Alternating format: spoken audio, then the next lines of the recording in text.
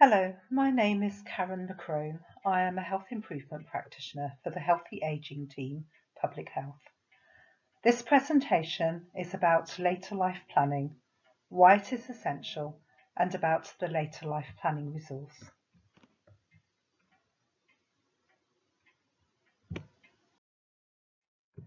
We all age. That is a fact of life and is compulsory. From the day we are born, we are aging. How we age, however, is not compulsory. A large proportion of how we age is through the choices we make in life.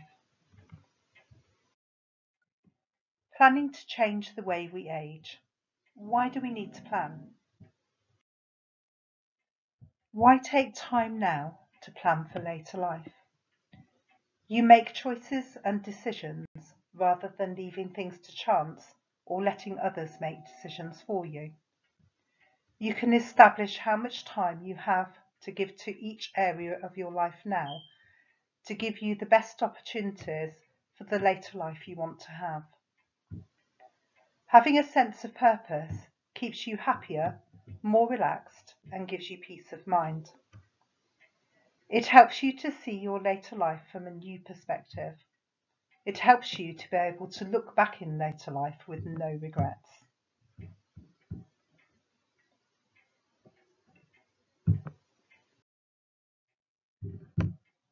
The Healthy Aging team went out into the community at older people's events and asked, what advice would you give to a younger person about planning for later life? These were some of the responses. Sort yourself out, both socially and emotionally. Finances, especially retiring at age 55. Make the right choices. I didn't know anything. I just finished work and that was it. People don't think about preparing financially at a younger age. Look for something to do. Don't sit at home. If you haven't got money, you can't do the things you want to do. I would have liked to stay and work for longer. Even if you don't have a private pension, put some money away. Socialise with friends and relatives. Join groups. Have something in mind for things to do before you retire. Keep active, walking, gardening, etc. The Later Life Planning Resource is a self-help resource designed to give each person that completes it the foresight into their own lives from an earlier age to then be able to make plans for their later lives. To enable decisions to be made about changes that may be needed now whilst there are still several years ahead, so that those changes can make a difference later. Also, so that their hindsight in later life is, I made plans and was prepared. The Later Life Planning resource covers 6 areas: planning for retirement and after, staying in work, getting back into work, bereavement, preparing for own possible care, and other life transitions. The one that we've concentrated on in this presentation is empty nest syndrome. Each of the 6 areas of the Later Life Planning resource take you through a series of questions that you can answer relevant to your own personal circumstances, contain links to further information and advice, can be revisited as circumstances change and another area may become more of a priority. These questions help you to focus on what you need to be looking at now to plan for later. Planning for retirement and after. Do you have a pension or other source of income for later life? Are you planning to live on state pension? Will the state pension, your private or work pension, cover what you would like it to in later life? Check with your pension provider or providers to make sure your pension will be sufficient for what you want to do after retirement. Think about your plans now. What would you like to do in later life? What will your income be? What savings do you have? Do you have any other sources of income that can be included? Cliff edge retirement is when you reach retirement and there is no time left to put things in place for what you want to do or for how long you want to do them for. A study by the Centre for Ageing Better and the Pensions Policy Institute in June 2021 found that many adults currently below state pension age are at risk of inadequate retirement income. YouGov figures from the Centre for Ageing Better and Calouste Gulbenkian Foundation in a survey carried out with 2,000 people in the UK, they found that 56% of people who had retired in the last 5 years revealed they didn't seek any advice or help to prepare for the change in lifestyle. 19% said they wanted more advice or support. Of these, 45% on managing money during retirement, 33% on how to maintain or improve their health in retirement, and 30% on thinking about how they wanted to spend their time. 39% would have liked more advice or support on how retirement would affect them emotionally. Some comments from people who are already in later life. Check the length of time that your private pension pays out for. Some private pensions may only pay a pension for a limited time, sometimes only 20 years. If retiring at age 55, then that pension may run out by age 75, something to take into account. Sort out your social life before you retire. It is much harder to do afterwards.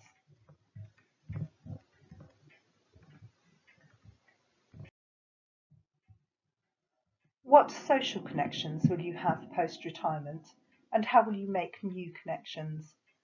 Many of your friends and family may still be working full-time when you retire, especially if you retire early. So who will you socialise with? What social connections can you make now that you will take into later life? How will you make sure you stay as healthy as possible into later life so that you can do all the things you want to do? What changes do you need to make now to maintain fitness levels through life? For example, more exercise, healthier food and drink intake, looking after your mental health, etc.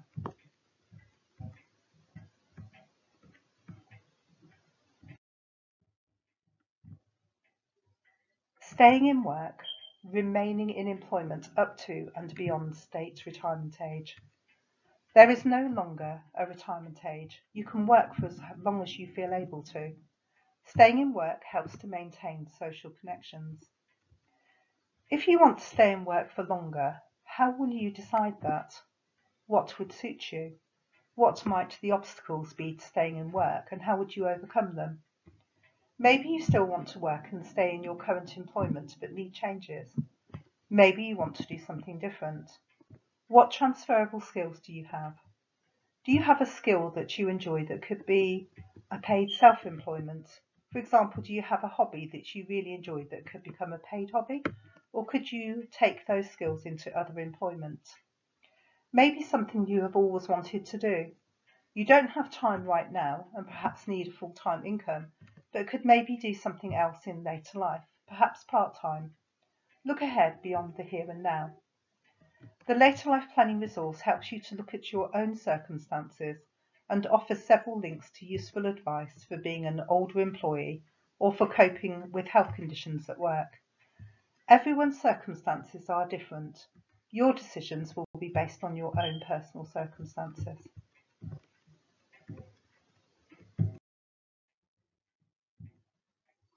It shouldn't, but does become harder to get back into work after the age of 50.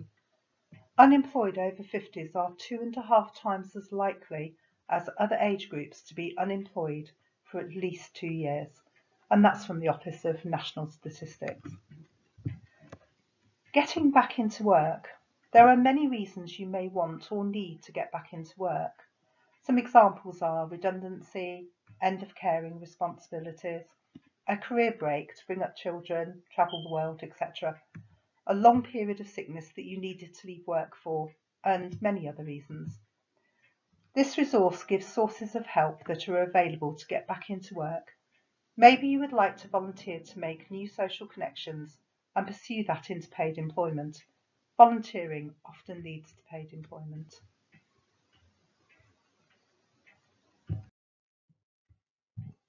Bereavement, especially of a close family member, can lead to a sense of hopelessness, loneliness, and social isolation. There are two things certain in life: we are born and we die. We make plans for birth, but very rarely for death. How do you plan for bereavement? The questions in the resource help you to do that. It guides you through the discussions to have with family about your and their wishes. Practical thinking and planning ahead gives a sense of peace of mind going forward, for you to know your family's wishes and for them to know yours, and to have everything in place ready is very calming and reduces stress on everyone when the time comes. Many times an individual will say, "I wish I had asked that," after someone has died. Take the time to talk and ask now. For example, Mum makes a delicious recipe that is loved by all the family. The recipe is only in her head, it isn't written down anywhere. Think about what you would miss when a person is no longer here and record it. What do you or they do or know that would be lost?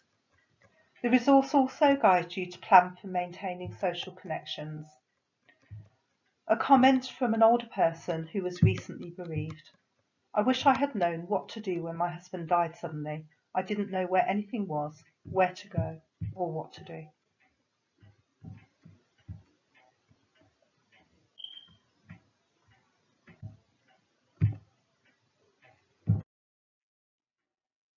Preparing for own possible care.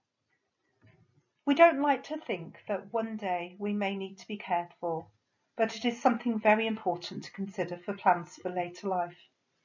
The Later Life Planning resource helps you to open up these discussions with your family so that you can plan for your own possible care and also the well-being of the person who will care for you.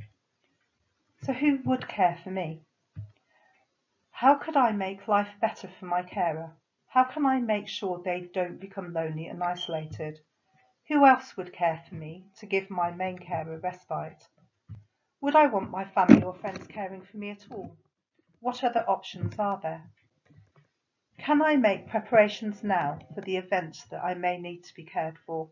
For example, if you are having work done to your home, such as an extension, think about future-proofing and put in ramps instead of steps, wider doors, accessible cupboards, a shower downstairs.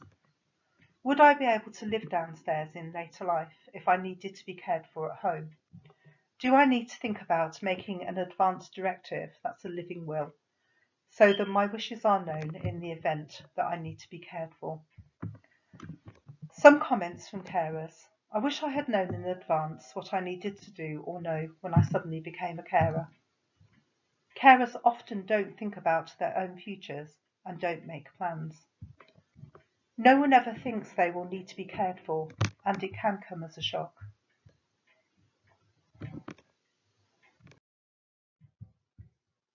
Other life changes. Avoiding empty nest syndrome. A life change we have included in the resource is one that affects many people. Preparing for children leaving home, or empty nest syndrome. It is pretty much inevitable that if you have children, when they grow up, they will leave home. It can take you by surprise. For example, your grown child may suddenly leave and move in with someone else with no warning. Making later life plans for this time in your life can help to avoid empty nest syndrome and loneliness and social isolation. Many people's social connections are attached to their children as they bring them up. The Later Life Planning resource helps you to look at your own social connections, especially with your family and partner if you have one.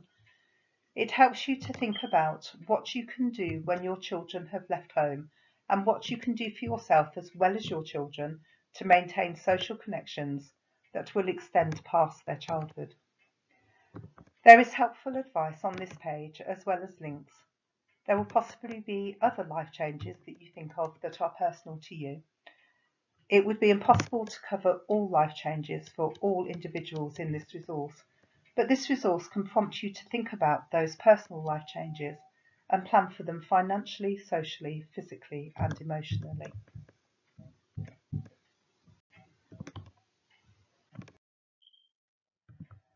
At the end of the later life planning resource is a table where you can prioritise all those things that are most important for you personally to start making plans now of changes for your later life.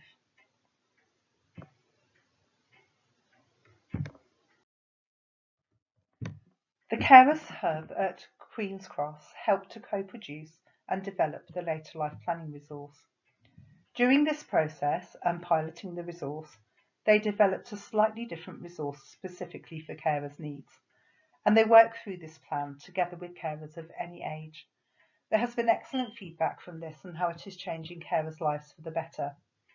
If you want to know more about this and you are a carer, contact Dudley Carers Hub, and their website details are on this slide.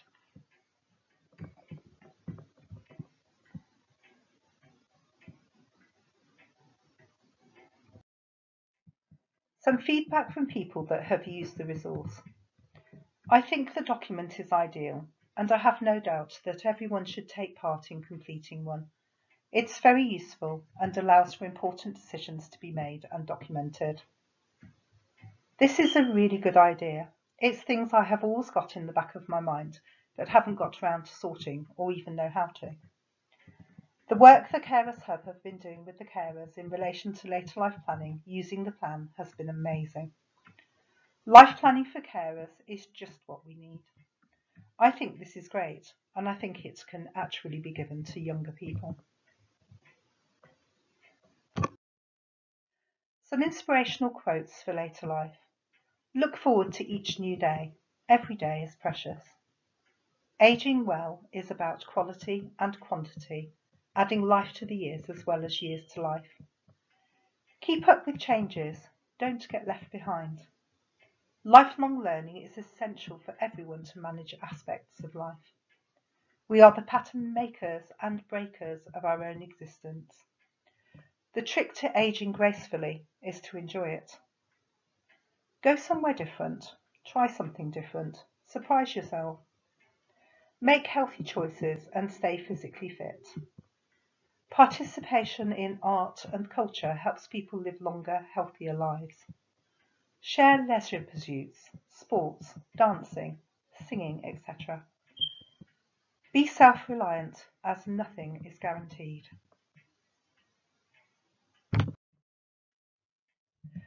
So to start your later life planning, for your copy of the later life planning resource, please call 01384 816 437 or email karenmccrone@dudley.gov.uk, or you can download it from the email address, the website address on this slide.